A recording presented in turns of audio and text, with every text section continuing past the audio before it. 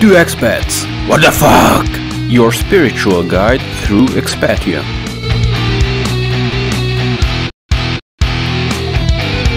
Disclaimer: in traces it may contain serious conversation.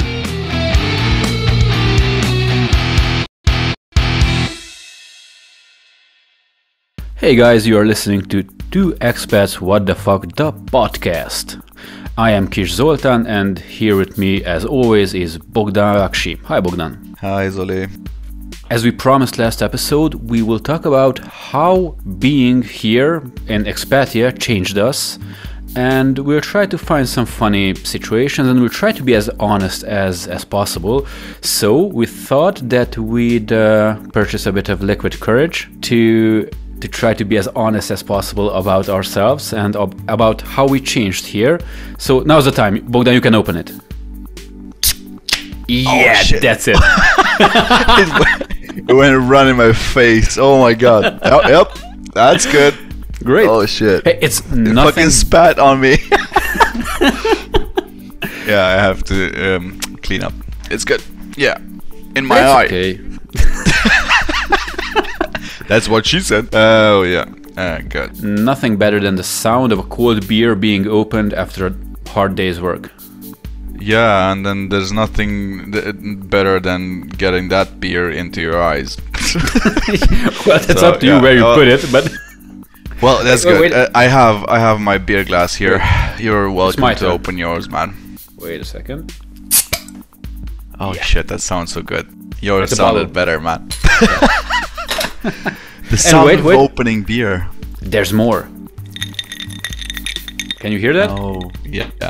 Yeah. That whiskey on the That's rocks. all you, my friend. That's all you. Whiskey on the rocks. That's all you. I'm a beer fan myself, although I don't live in Germany. Oh shit. So, where were we? Because I sort of got we were trying to sidetracked get here. an intro up here. You know, we were trying to tell the people that today we're gonna talk about stuff. Ooh, this is good. Yep. So, today we'll talk about how our respective countries we moved to changed us. And Bogdan, would you like to start? Tell us a story about how you've changed in the past couple of years. Right now, I'm like so blank in my head. I was just sitting and looking at my beer glass, and I was like, "Oh, this is good. I actually deserve this today." So I don't know. What do you want me to say, man? Yeah, I don't know, man. Oh, sorry. I just want to apologize for any listeners who are listening to this at 7 or 6 a.m. in the morning on your way to work. Sorry. Or not. Cheers. Yeah, they'll have their own little time to savor this. drink their beer or Yeah. sip their whiskey. So, okay then, I'll start. Let's see if you can get the ball rolling. And as always, I'll start with one of your stories. What do you mean? What stories? I'll steal your stories, man. Okay, come on. Let's see what happened. Yeah, you moved to Sweden. I think you were there for about a year or two when you visited home, and we were still there. We lived in Romania still, and you got into my car because I picked you up from the airport, I believe. Yeah.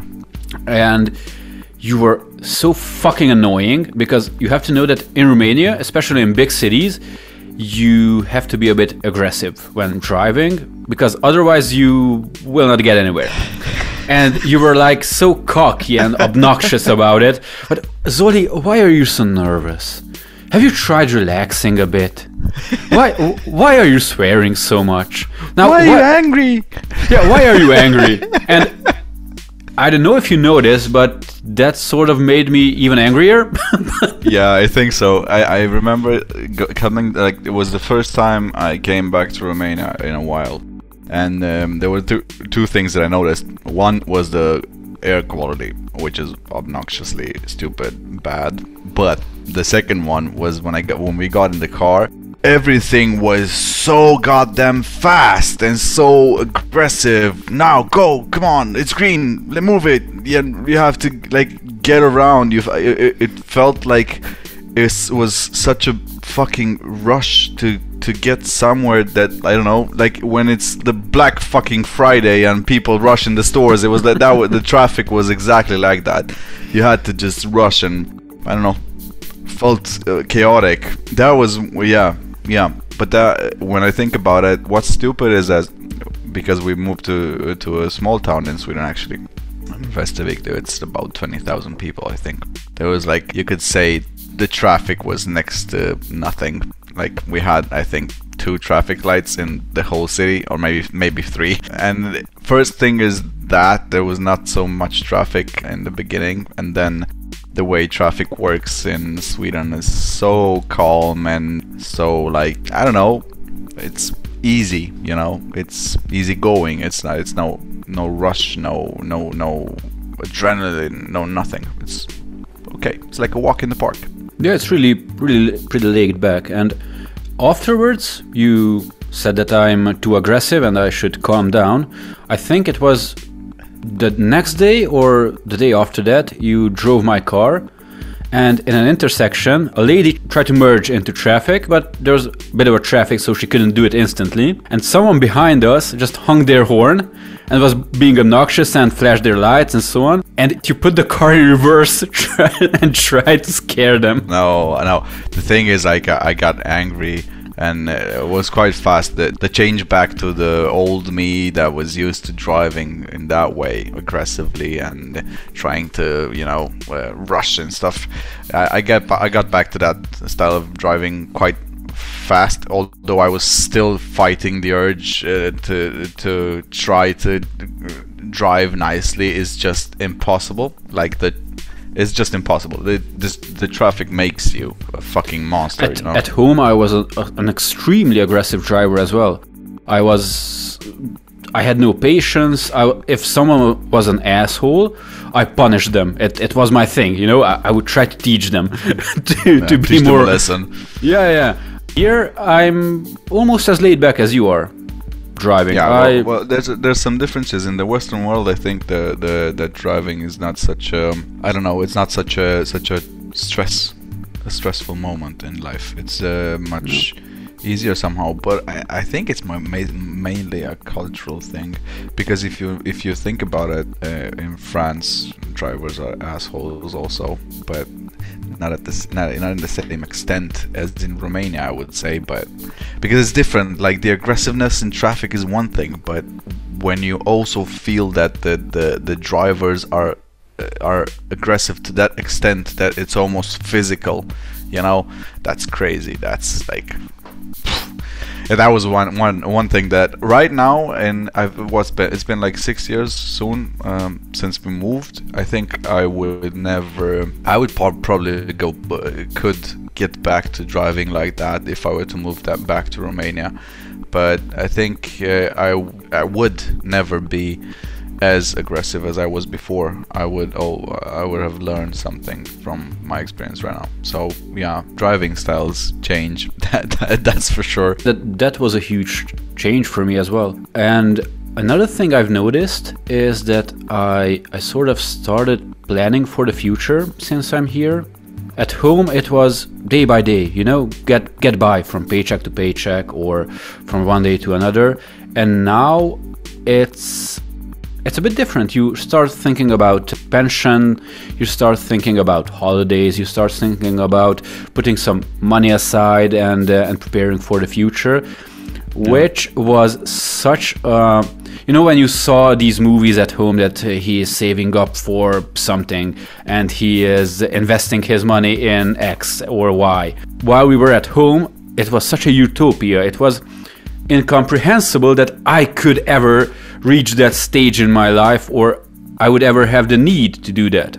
Both the financial part is quite tricky, because of course there were people that had more money than we had in Romania, and maybe they did have some kind of a mentality like, oh yeah, put some money aside to buy something or something. But in Romania, the biggest thing that annoyed me in that, when it comes to planning, it's like you can't. It's next to impossible to plan something out, because nothing ever goes according to plan. I know it's cliche. I know that everybody says that. Even the Swedes say that. But nothing ever goes to plan.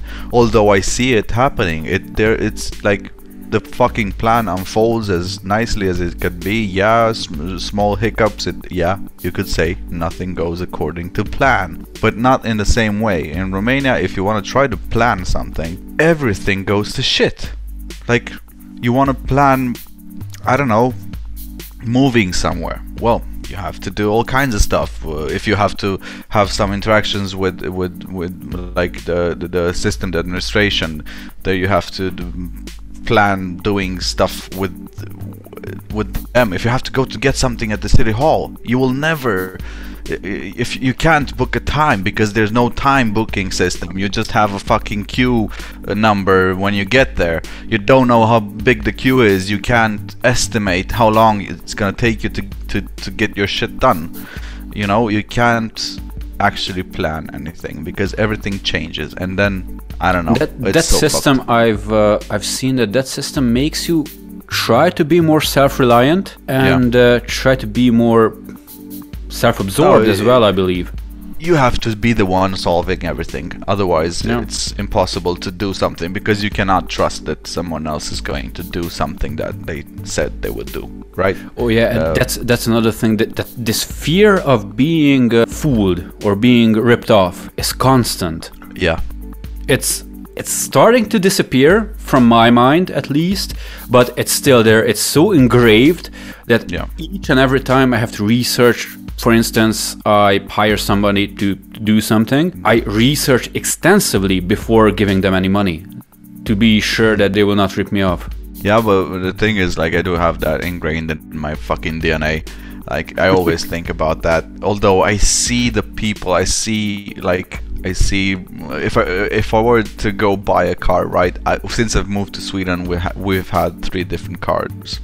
And I think we're gonna change this one as well, probably in a couple of years. In Romania, I would have never done that anyway, because if you get one car and you know the car, it's reliable and it's easy, you're afraid to change it because you might get some shit if you buy something secondhand that then somebody rips you off, right?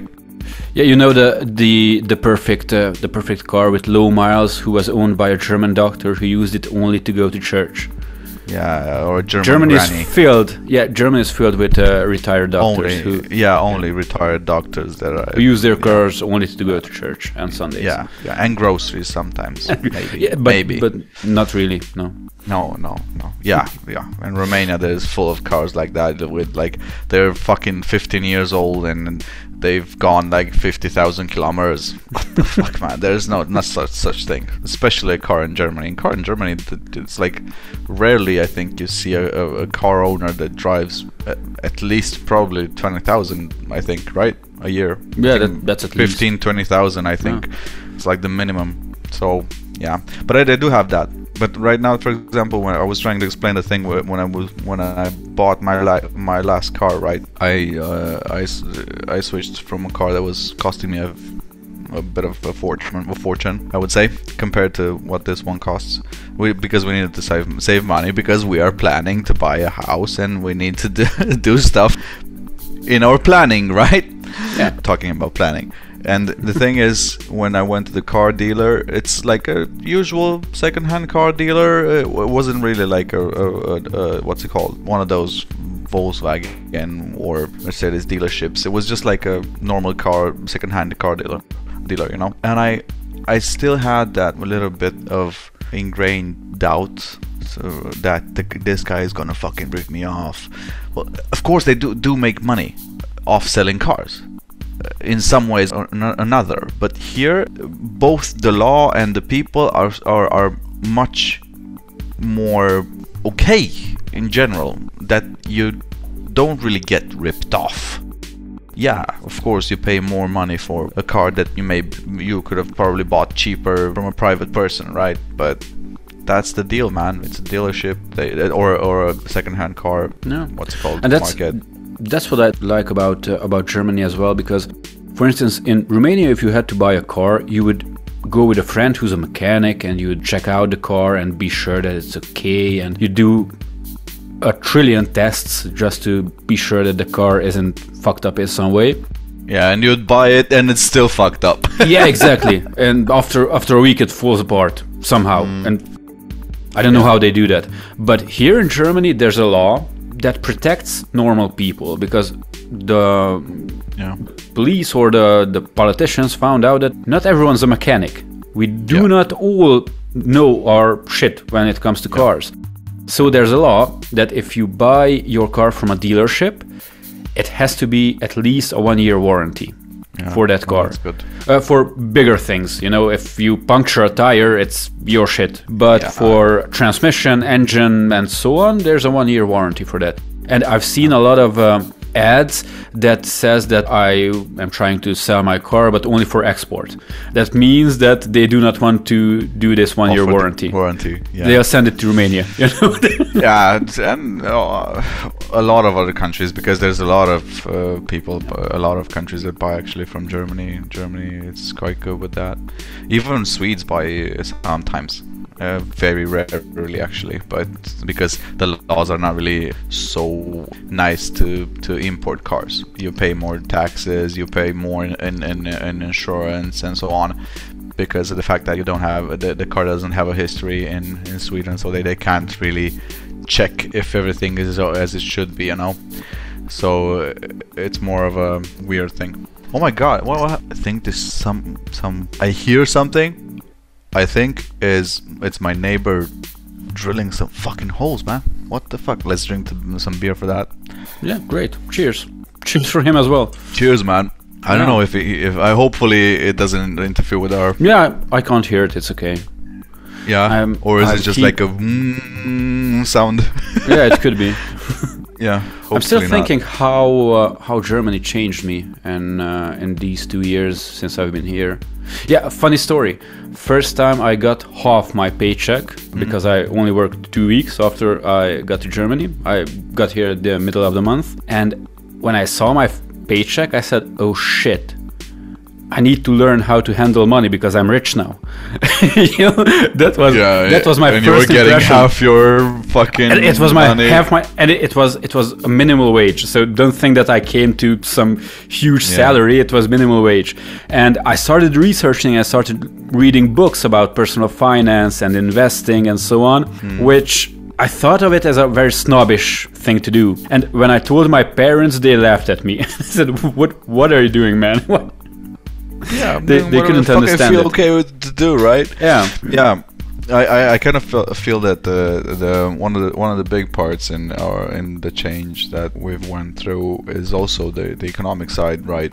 The stability you have here, somehow it's you actually feel that somehow you are safe economically speaking. You feel that there's a safety net around you, you know. There's so many people talking about the welfare states and shit like that. Yeah, it's true. The fucking countries do have a very good welfare system put together that actually is meant to help the citizens not fall apart, right? It's meant so they can pay their bills, they can live, right? Yeah. And of course it has some drawbacks, because naturally there are some people who take advantage of this.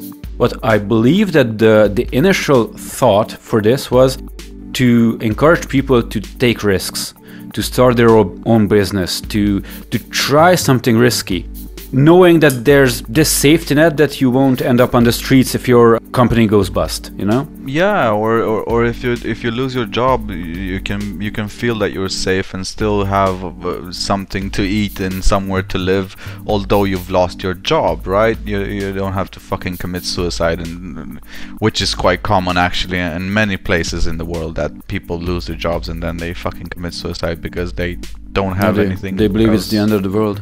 Yeah, but that's really good. That safety that you have is quite good. And I was trying to say that the fucking thing with the economical safety, that gives you so much more freedom to explore and even like taking risks, right? Buying a car for 20,000 euros, that's a huge sum for someone like me, right? And now it just feels normal. It doesn't feel like a risk anymore. It just feels that I bought yeah, a car that is quite expensive in my view. Although, of course, there are cars that cost as much as you want, but you know what I mean. A car that, in my view, is expensive. I did buy it, but I don't feel like I'm gonna get ruined economically because I bought it. No, I feel that I do have the safety to be able to buy something nice that I like and feel good with. Although, you know, right now, for example, I don't have a job. I'm studying right now, and I don't feel unsafe. Even if I didn't have my wife working, right? If I were alone, if I were to be alone, I'd still have some ways to make a living for myself, which is really cool. It gives you so much less stress and gives you the ability to be able to focus on the right things, focus on your education, or focus on your, I don't know, mental health, or things that really matter. Yeah, exactly. And I believe that the safety gives you the time and the perspective to focus on the important things. For instance, I've never in my life in Romania went to a doctor for a routine checkup, or even a dentist, just to see if I'm okay. And I did that here, you know. I just went to the doctor and said, "Hi, could you do a routine checkup, see if I'm okay?" Because if we are honest here, I'm over 100 kilos, and I thought that might be a problem. And they did a blood test. It was perfectly normal, and my health insurance covered it. I can go for routine checkups, and the health insurance covers it, because the doctor said that the German health insurance company found out that for them it's much more rentable to do this, to give you a free checkup, than later on to cure your disease. Yeah, it's cheaper. It's definitely cheaper to prevent than to treat. Yeah. That's exactly what happens here, right? You have so much more preventive treatments to stop bigger expenses down the road, right? It's of course much cheaper to give someone $1,000 to take care of their, I don't know, their liver. I'm just saying, instead of paying for an operation later on that might maybe cost $20,000, right? So in the longer run, not on an individual level, but on a society level, for the economics of healthcare is much better for the state. So that's why they're doing it. I think it is just the only reason. It must be economic. I believe it's purely economics, and as well as the focus on mental health that the Western countries have. At home, if I have an example here at one of the companies, I had short bursts of a panic attack. At home, if I had that, it would have been taboo. I couldn't have done anything about it. I couldn't have told my colleagues, because they would say that either I'm an idiot, I'm mentally ill, or crazy, or just laughed at me that yeah, you're an idiot, we all have that. You know, what's the big problem? And yeah, fuck off, grow up.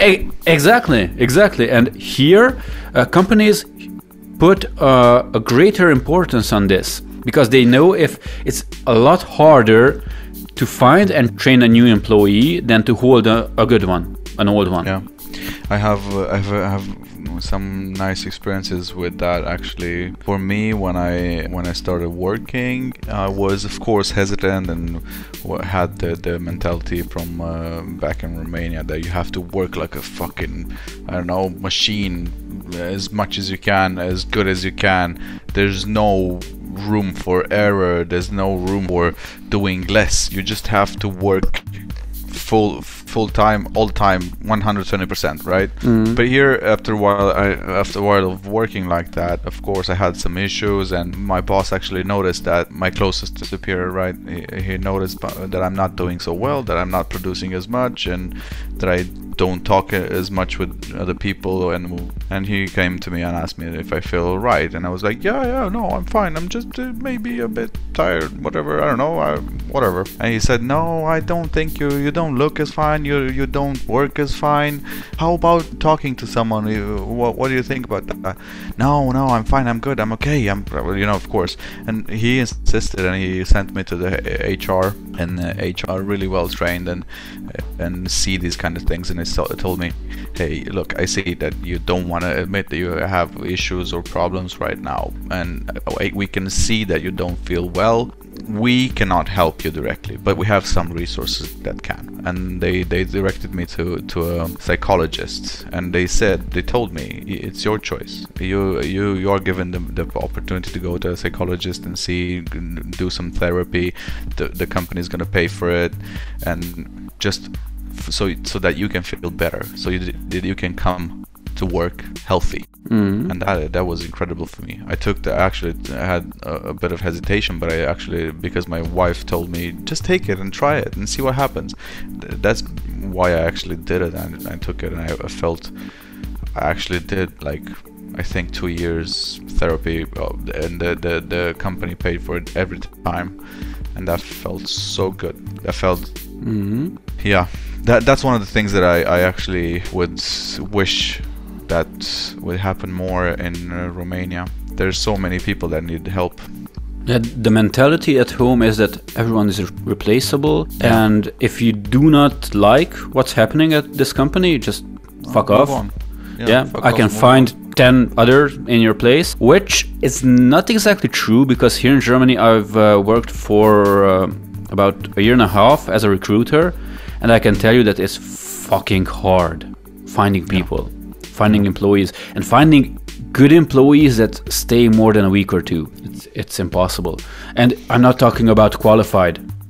Yeah. When you add qualified as well, then it's impossible. Yeah.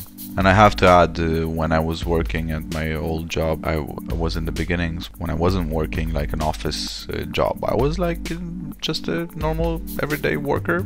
With low paid salary, and not some special job. It was like nothing, nothing special, like just a usual worker, right? But they put so much focus on it, and that's good. And that one is one of the things that actually changed me. If we're talking about change today, and I think the biggest thing that I can say happened to me somehow was the fact that I got the space. I have this necessary headspace, and people around me, society gives me the space to change, gives me the space to evolve, to be better, and that's why I was able to change, if I'm to be honest.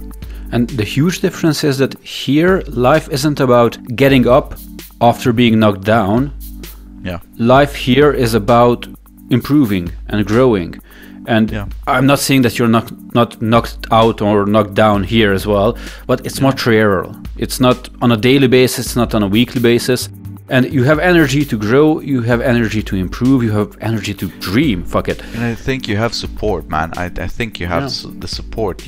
I always felt here that I have the support both from everywhere, like from my neighbors. What's fucked up? I don't talk to my neighbors. I don't talk to them. I just say hey, and that's it, maybe, But you just feel it, that when you talk to them.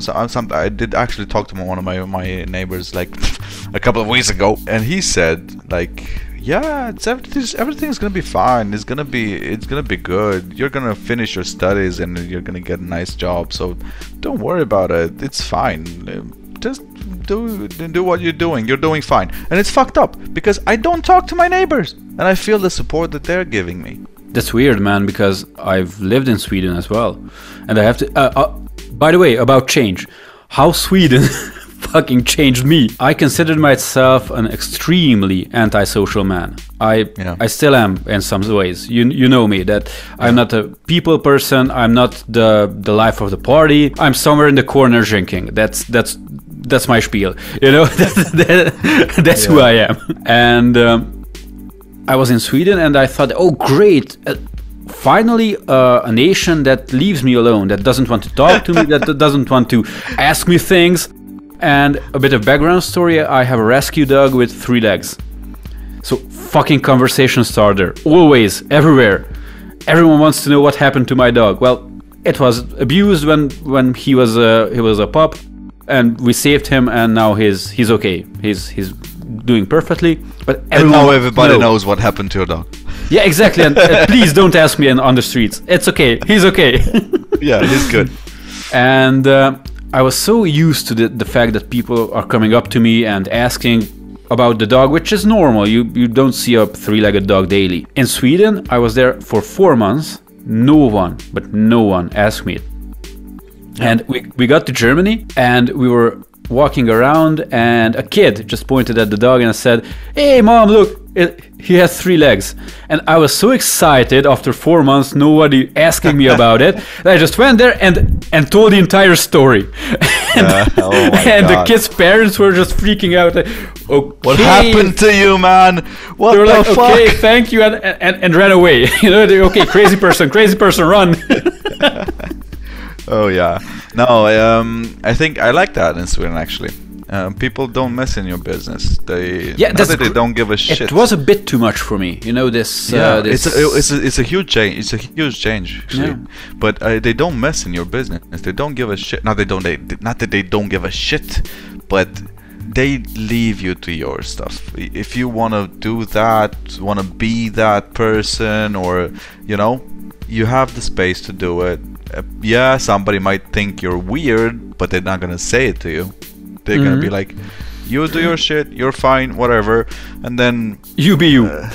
Yeah, but the thing it gave me so much freedom and so much peace of mind. It was confusing at start to begin with. It was really confusing. Why do people not talk to me, right? But because I am a social person. I'm totally opposite to you. I am quite a social person. I love. I have no idea how we became friends, honestly. It's me. You force yourself on me, man. I think you're all right now, right? You're happy. Yeah, I'm better. I'm working on being more social, more outgoing. Hence the podcast. Yeah. I had 4 radio shows for a year. That was fucking horrible at the beginning. You know, talking for an hour about something, I don't talk to my girlfriend an hour. You know what? No offense, my friend. I think you're trying to be social without being social. Well, it's sort of an escape. Know, like, I'm trying to talk to people, but I don't have to meet them, right? Yeah, that's a good part. This may sound shitty, but this pandemic was, at first I was okay. This is great. I don't have to meet people. People aren't breathing down my neck when I'm trying to do my groceries. And if they are, I can just say, "Corona, fuck off." Put your mask on. yeah. Put your mask on. Don't breathe on me. Just get away. And the law helped me in this manner, you know. But yeah. But how is it now? Do you miss actually having social life? Sometimes I do. Yeah. I miss the parties. I miss hanging out with friends, and that is not due to the pandemic. That's due to the fact that we are all over the globe. We were a pretty tight-knit group of friends, and everyone just exploded all over the place. Oh well, like a shit stain. Yeah. Hey, the good part is that when we are finally allowed to travel, I have friends in Canada, in Mexico. I have places to go, man. Yeah, I have a friend in Australia. She keeps calling us, and she's like, "Yeah, come here, come for Christmas. For Christmas is like 35 degrees." I was like, "What the fuck? Leave me alone. I want to see snow for Christmas, man. That would be so crazy." She's like, "I will go surfing." And nah, thank you. I'm fine. I'm good. Leave me to the cold and loneliness of Sweden. I'm good. Yeah, never mind. Yeah, but one thing that I wanted to talk to you about how moving changed me. We touched a bit on the fact that I was on doing therapy and stuff, you know. But all of this like roller coaster that we've been through the past 5-6 years, soon to be 6 years, right? What? Cheers. Sorry, am I allowed to do that? Hey, it's our podcast. We do what the fuck we want. Yeah, let's get serious again. Wait, I'll drink a bit. Wait. Yeah, shit, this is good. I actually have Budweiser. I never actually drank Budweiser Budvar original Czech lager. Anyone from Budweiser listening, you can pay us for this ad. Yeah, free ad. No, not free ad. No, pay that. Pay us. Shit. Okay, well, I'll stop doing. I stop promoting people without paying us. It's not like we're like, what's it called? What's the guy called? Joe Rogan, right? He's probably getting paid for this shit. Yeah, he's getting paid to drink on his podcast. I could and imagine that. And smoke weed, right? Yeah. What weed company paid him? Exactly. He was talking to his dealer. Hey, put my phone number down in the description, man. Oh my god. Yeah. No, but seriously, the biggest thing that I actually feel that that changed for me is because I did have all this space, as I said, all this like support from everywhere, and even from you guys, from from friends, from family, from the society in general, and I felt I wasn't judged as much as I was before. It just gave me so much space to improve, and now I feel like I'm much calmer. I feel like a fucking Zen Buddhist, you know. No, I mean, you're in a better place. Yeah, I get that. I get that. I'm in a better place. And when shit happens, I feel I can have an easier time to understand and process what's happening and get to solutions, you know. And I believe that this changed in me as well. That I do not have to wear this facade anymore. That I am infallible. Nothing hurts me. Nothing bothers me. Everything is perfect, although I'm dying inside. No shit. Yeah. Sorry. I mean, I do not have to act anymore. If I am feeling shitty, I can say that, yeah, fuck off, I have a bad day, or I have some problems, or I'm not feeling up to it right now, and people just get it, you know. It's okay, no problem, we'll do it some other time. At home, they are like, what do you mean you're not okay? What does that mean? You know, it's sort of a. They always say like shit like, get over it, it's fine, you're gonna be fine. Yeah, get over it. Just come on, move on. We have this machismo all the time that you have to put this shield up always. Generally, males, if I'm allowed to say so, right? Yeah. Generally, men have to have that like manly, macho, indestructible, you know, fucking rock of the family. You're the rock, you're the one holding us together, you're the man, right? You have to be the man, have the balls and shit.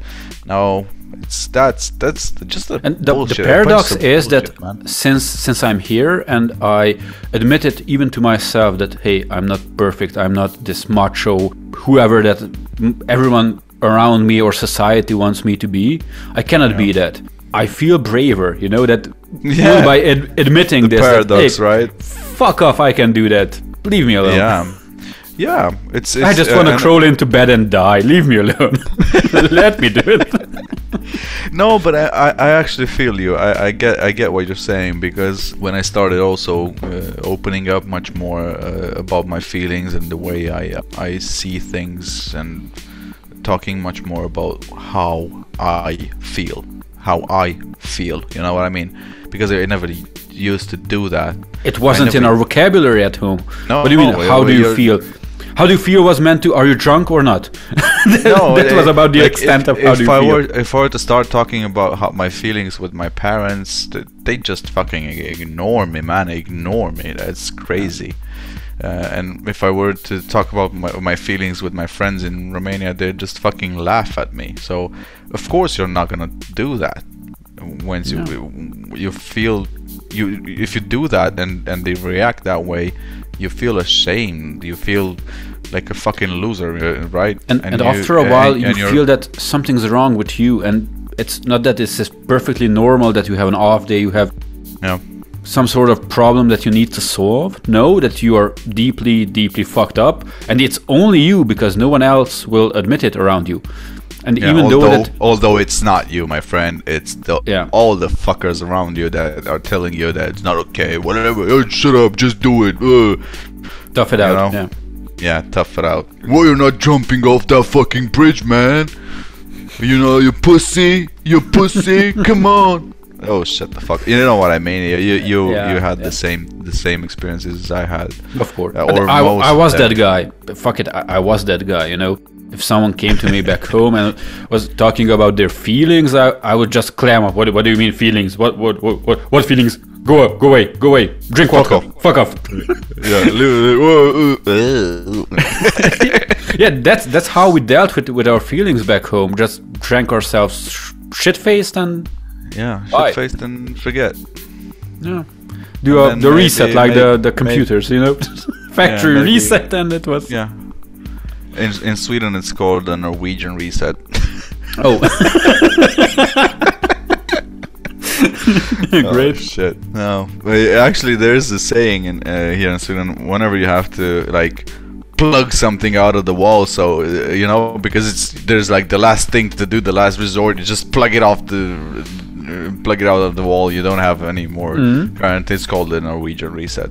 Or if you need to like get shit faced, it's a Norwegian reset. No, great. So, shall we do a Norwegian reset till next week? Oh shit, yeah.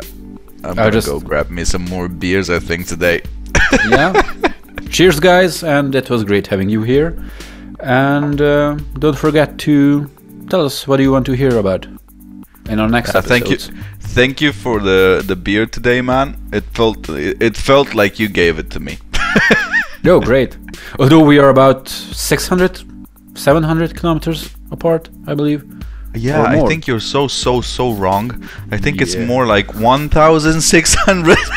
You know what? Fuck it. I'll Google it live. Yeah, let's Google it, man. Google Maps. You are in. I will not say where you are because it's secret. It's a secret. No offense, everybody knows. You might have stalkers, you know, because you're famous now, you know. Yeah, I began to be famous like a couple of episodes ago. Yeah. Let's see. So, come on, fucking German internet. Oh fuck me! 600 you were right. kilometers. Like no, that's I think I have. Wait a second. 1,500 kilometers. Oh yeah. Well, I was just thinking like 600. I'm not sure I'm getting to Denmark in 600 kilometers. I'm just saying. 1,511 kilometers, and we have to take a ferry to get to you. And yet we're still taking a beer together, man. Yeah, that's perfect. Okay, guys, I'm thanking you for today. Zoli already did, but I'm thanking you for today. I'm gonna go grab some beers.